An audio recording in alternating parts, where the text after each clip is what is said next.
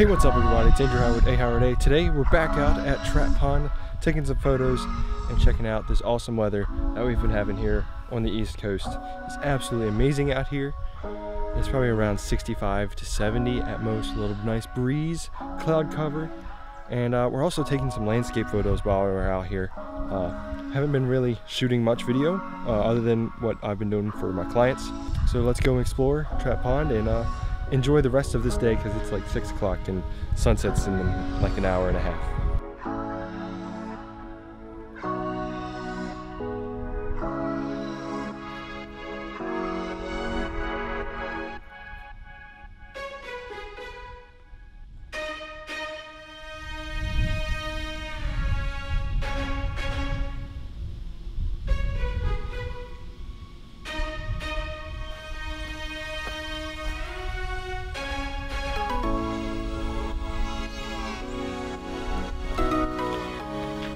The most important thing about landscape photography is making sure you set it manual focus, have your f-stop anywhere between f8 and f16, use a tripod.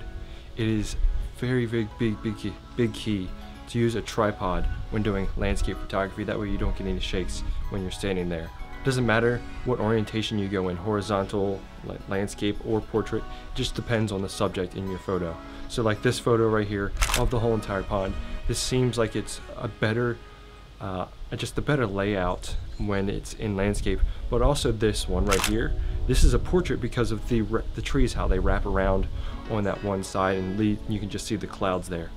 Also, if you want to get that smooth water, make sure you have an ND filter. Crank it down maybe to like 1 second, maybe half second, to anywhere from half a second to a second and a half, depending on how much movement is in the water. You're going to need an ND filter for that. If you guys have any questions on taking landscape photos, you can always follow me on Instagram at AHowardA. I post some landscape kind of stuff, but also like doing some street photography, and then just whatever I see, honestly. A lot of travel stuff. You see a lot of New York and some LA stuff coming in October.